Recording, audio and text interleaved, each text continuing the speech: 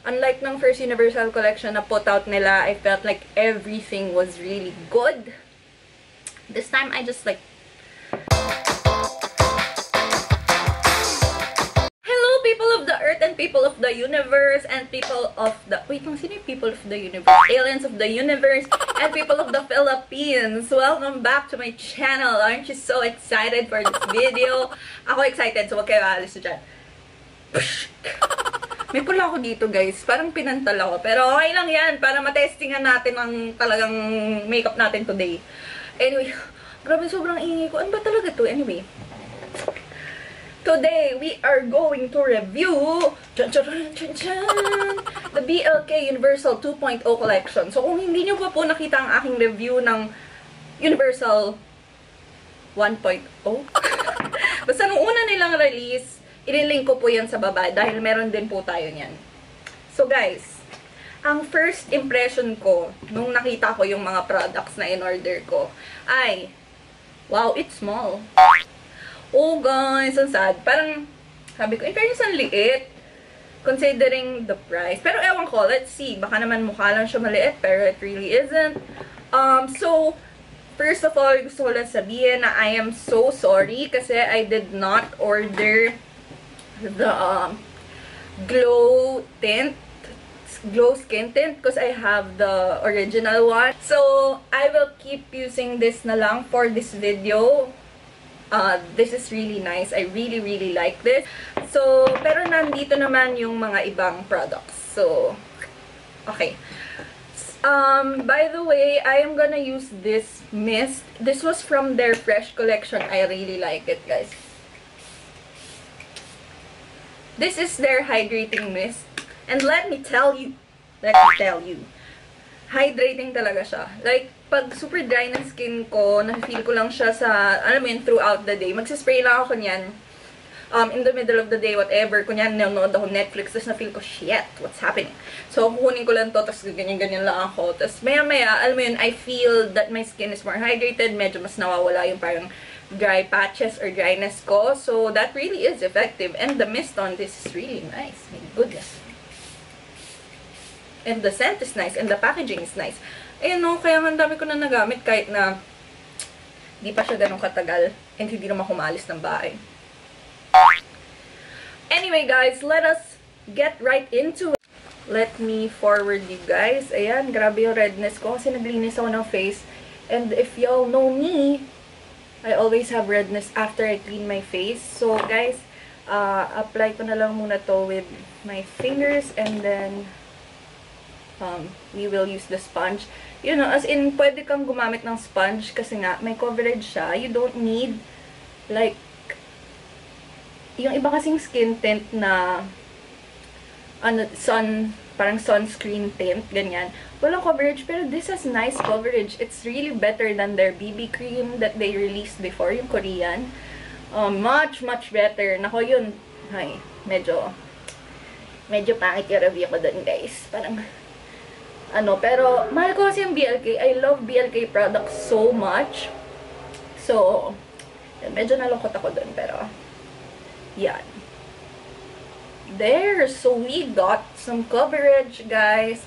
Now I'm just gonna put on concealer really quick and I'll be right back.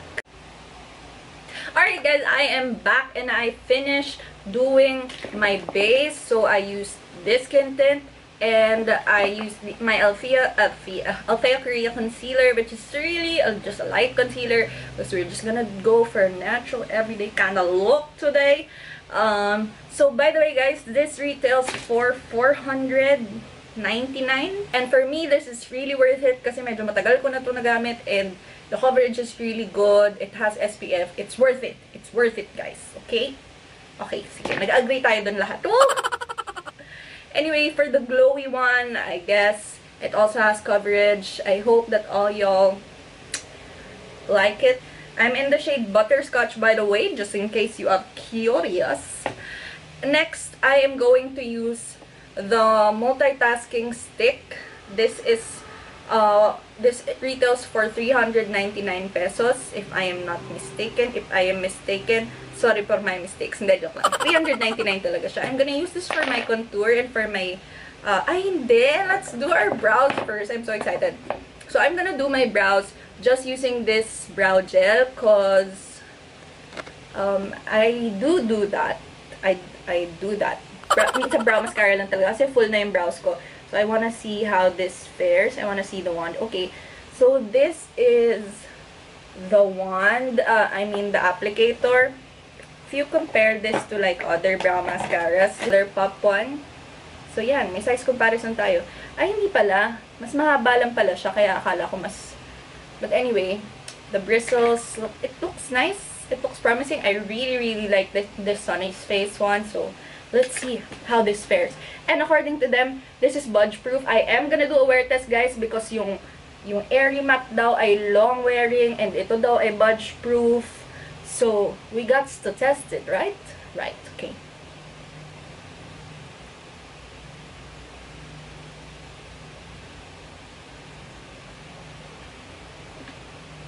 Let me get them here. Got the shade Taupe, by the way.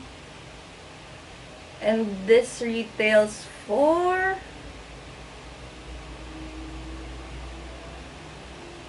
Okay, I don't see that much coverage. Is it just me? Can you see the difference? I don't see that much. But, okay, let's try again. I like the color though, because I think ito yung mas bagay sa brows ko. Kasi usually brow mascaras, I can use them on their own talaga. Okay, it does. It does have coverage. Yan, it does have coverage. Okay. It's not super OA. I guess that's the ano din. It's not to make it, I think that's their goal then. It's just for a more natural look. Guys, yung undertone niya ba is reddish? Kasi ayoko nun. I want something ashy. Kaya nga ito yung pinili kong shade eh. Kasi parang mas warm yung isa eh. Okay, there's coverage. There's definitely coverage. My brows actually look very matapang right now. I will sculpt that later when I finish this. Okay, so this is the multitasking stick. It has a fair amount of product. Madami, in fairness. Nagulat ako dun. Hindi ko in-expect. Because there is a product here that really has... I don't know if it's worth it, guys. Because sobrang konti ng laman. Pero mamaya na natin pag-usapan yun dahil wala pa tayo dun. So, yan. I will apply it directly. And then sa kabila, I will apply it sa brush and then move it. See if this is actually... It's actually a good contour shade. Next, I'm going to put this onto my brush. And I will apply it. Ayan. Parang mas kita ko siya now. Kasi parang ang pangit siguro din ang pagkakalagay ko dun sa kabila. Oh, it's strong. It's strong. The pores. Charot. Okay, so it is a good contour shade. It's not too warm. It's pretty cool. It's a pretty cool shade.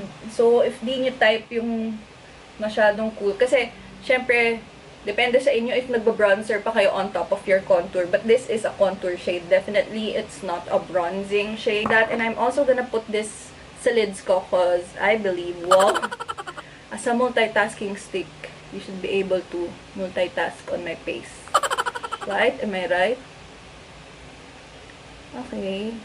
It picks up, but kasi a shade like this is actually nice for your eyes just to give it a little bit of dimension, you know. Is there a defect? Can you see the effect? Guys, what do you think? Please let me know your thoughts because I've put a large amount na. Direkta ko kaya.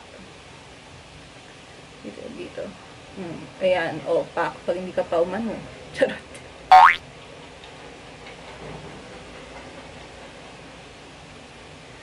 Okay, I see it, guys. I see it. Pero, if this is definitely more for contour.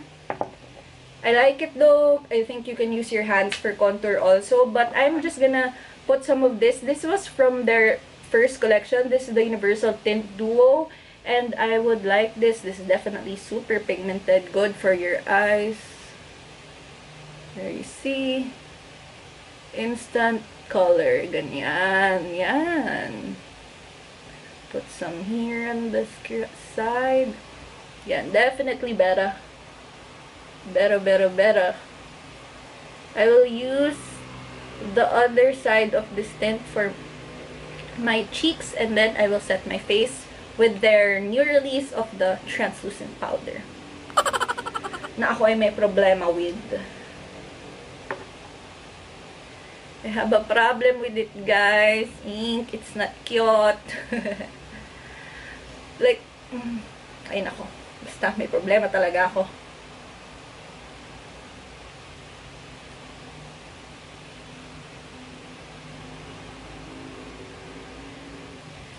Okay.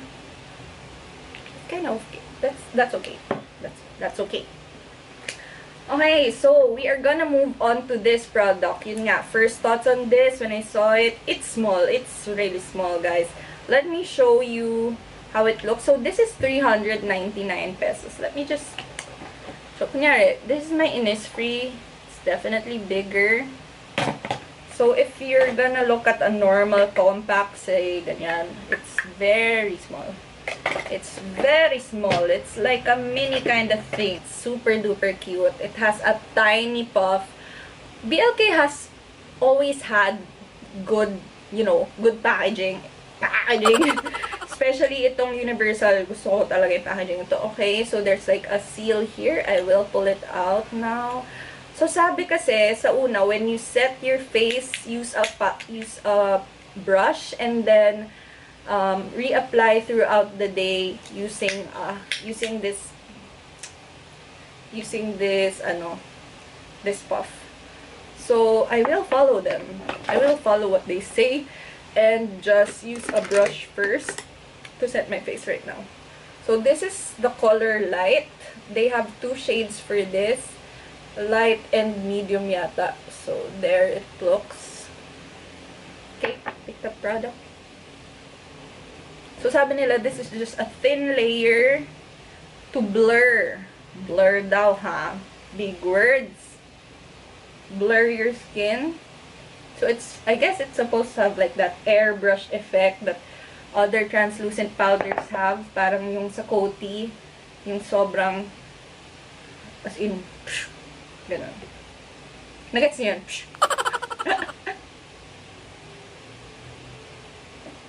Okay. I definitely see the difference, guys. Hoy, focus. Ba't ba yung bag ko fina-focusan mo? Hindi naman sa tungkol sa kanya. Ayan, guys. So, this side definitely looks more airbrushed, more blurred, more smooth than this side. Although it has kind of that yellow cast, I'm not sure how I feel about it. I will see throughout the day if I like it or not. I thought that this had a mirror, but it doesn't. Okay, next we are going to open up this lip switch. This one retails for 349, yung may component, but the refills retail for, may sticker pa pala. The refills retail for 299. So, that's kind of a steal. If you want to try the other, oh, it's so cute. So cute. So cute. So, this is in the shade Macchiato.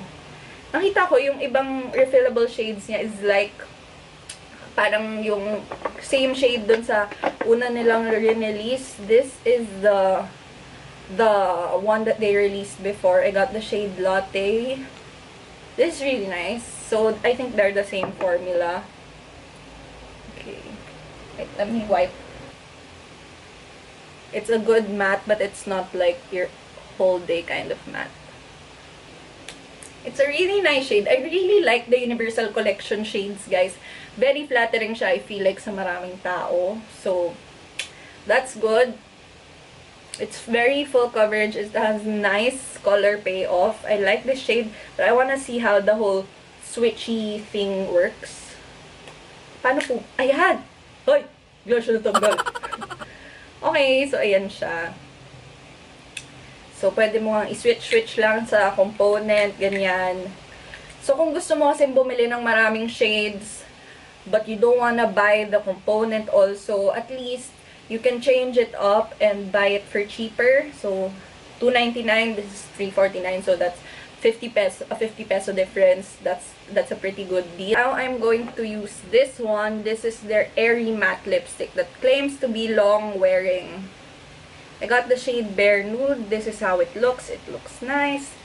True to the color and packaging. It has this nice bendy thin doe foot applicator, and I'm just gonna swipe this right on. It smells like watermelon, guys.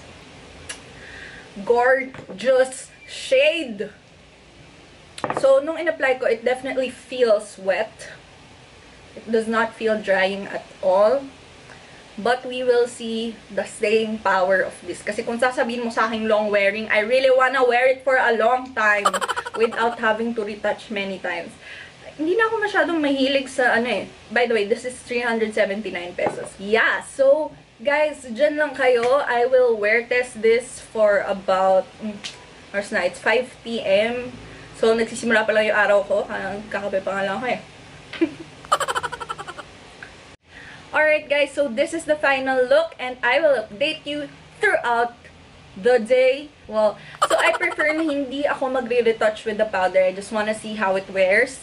So yeah, hindi ako magre-retouch, okay? Just to inform you. And I won't retouch my lips either. I will get back to you after 6 hours or so. And bye-ers! Wait lang! Hello mga Mars! I am back. I am back from outer space. This is 6 hours after it has been 6 hours that I have been wearing this makeup, and I can say that it held on pretty well, guys. But I still have a problem with this collection, but this held on pretty well. I think that considering na I get oily dito sa may dito and dito, yan. Forehead, of course, I don't look that oily. I think I would be oilier by now if hindi ko sinet yung face ko. So, this powder is pretty good. I would still appreciate it if this was legitimately translucent. Kasi bakit translucent? Translucent powder daw. But it's like banana powder. Diba? You saw the color. So, ewan ko. Tapos, yung lipstick, this Ink Airy lipstick is pretty good kasi kumain ako ng ice cream every time, dinner, kinyeme. Marami na yan siyang pinagdaanan, pero it's still there. Nabawasan na, pero I still think that it held up pretty well. My swatch also held up well. See? Alright, so I swatched it kanina just to check if it's... So, it's pretty smudge-proof and it is very long-wearing. So, check sila dun. As for my brows, yes, they're pretty intact. Yeah. Wala naman siyang pupuntahan. Although, it can still be... I feel like super intact siya. Siyempre, ginulo ko, so malamang. Pero, I do feel like the Sunny's Face one is still better. I don't know. I still have to try it again. Because this feels... That feels, in terms of setting guys, kasi parang this is more pigmented, but this is like better at keeping your brows intact.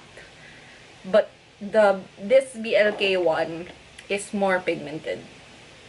So, I think that this one, this multitasking stick in the shade Cocoa, is a little...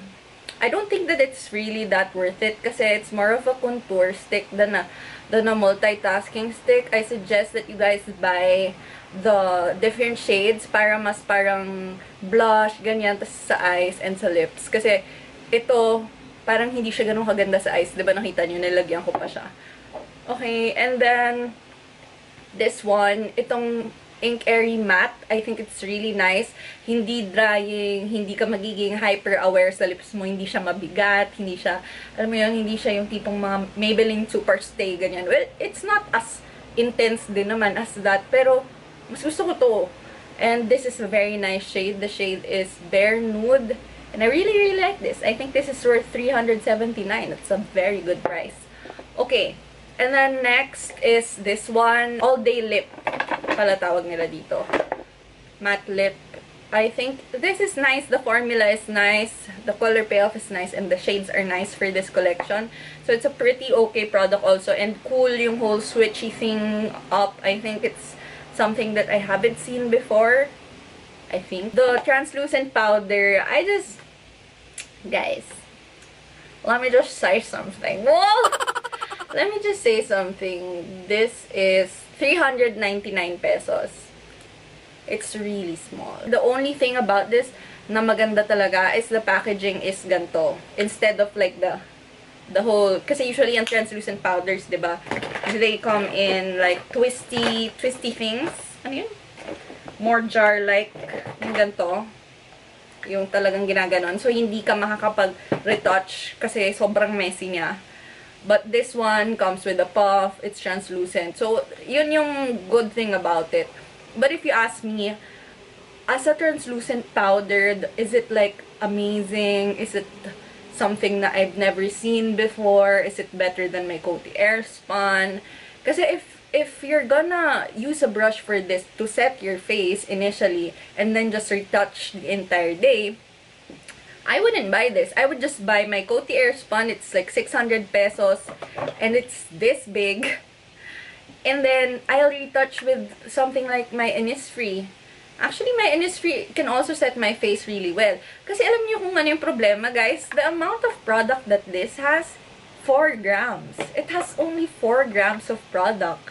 Mauubos mo lang to. Mauubos mo siya. This Innisfree one has 8.5 grams of product and it has a mirror. It's really nice for retouching. It has a puff also. Nalaglag yata. Anyway, ayan. So, and this is really translucent. It's super nice. I really like how this is the No Sebum Mineral Pack. I really like this. And it has double the amount of product. I'm not sure. Mas mahal yata to. Pero, I'm gonna put the price here. Pero, it has double the amount. And it has a mirror. And then, something like this. Guys, do you know how much product this has? It has 65 grams. This has 4 grams.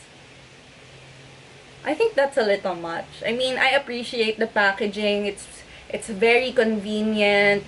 In terms of packaging for translucent powder, it's not messy. I like it. But come on.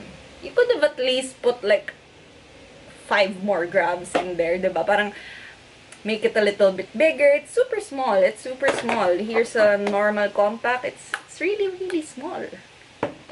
It's like the size of my lip mask from Laneige, whatever. So, guys, it's really small. So, I feel like for this collection, the only thing that I really love is this lipstick. Unlike nung first Universal Collection, everything was really good. Of course, I didn't try the glow tint, so I can't speak about that. But from everything else, I really like this one. Thing kasi talaga that I hate also about products na ganito is I feel like it's a little manipulative. Wow! Charot, hindi. Kasi it does, you won't think na it contains that little, diba, of amount of product. You won't think na this is super konti. I mean, it doesn't look like super small. Pero, yun nga, apparently, 4 grams lang. 65 grams, guys. 600 pesos. 4 grams, 400 pesos. 65 por 65 por. Okay. I think yung worth it lang sa collection nito is this one and this one. This is pretty worth it also. It's a decent price and then maganda naman siya. It works. So I think it's a good product. And this one also, it's $349, and then you get the switch up things, yung $299. But if I'm amazed, if I'm super duper satisfied, I like the formula of this, I like the shades and everything, but this is my most loved sa kanilang lahat. I think this is really good. Unlike ng first Universal Collection na put out nila, I felt like everything was really good. This time, I just like, I don't know, baka I'm just so upset with this powder for having 4 grams. I feel like, why would you do that? But I will use this, of course. Binili ko siya, sayang naman, diba? Pero, it's $399, 4 grams of product. You can buy a big translucent jar of powder na may 65 grams for 600 pesos. Why would you buy this? Just for the packaging? I don't think so. Just invest in the bigger one. Get a touch-up powder like this. It's still gonna be more worth it in the long run. So, no. Anyway, guys, that's it for this video. Thank you so much for watching this with me, reviewing this with me. I still love BLK. I will always love BLK. My favorite mascara is from BLK. So yeah, I will continue to use them, buy their products, and review them for you. Please watch all of my other reviews of BLK. I've reviewed almost every collection. So thank you for watching, guys, and see you in my next video, which is the mascara video, routine video for longer, fuller lashes video. Okay, video, baboosh!